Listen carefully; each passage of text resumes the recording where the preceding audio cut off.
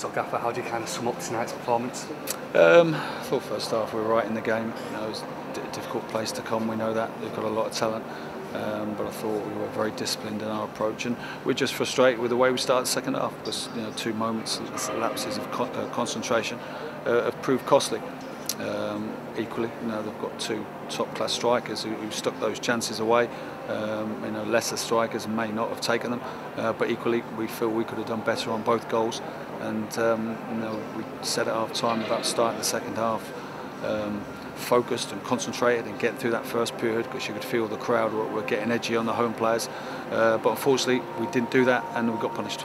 Is that kind of the difference at times at this division, that those 2 small lapses of concentration can cost you so dearly? Without doubt, that's it.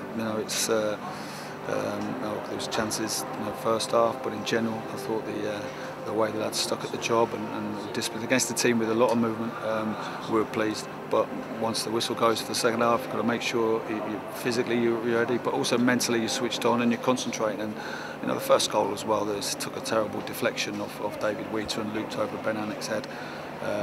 So that is obviously disappointing for us. But like I said, both goals, in every goal you can always do better. And if we're going to get out of this, and the win against Cardiff showed that when we're really focused for the whole 94 minutes, then we're capable of getting results.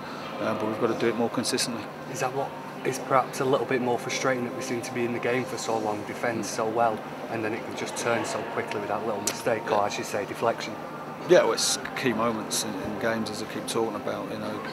It's just key moments, and it's just the first goal, we're squeezing up the pitch, and we just need to adjust as a back 4, not let the lad get down the side of us. And then obviously Wheater's got a cross, but it's deflected and off his leg and got over the keeper.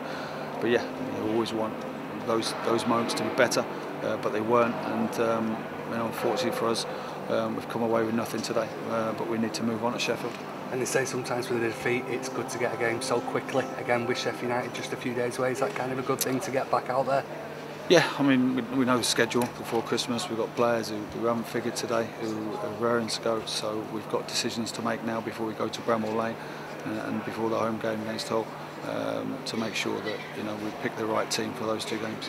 Thank you. Thank you.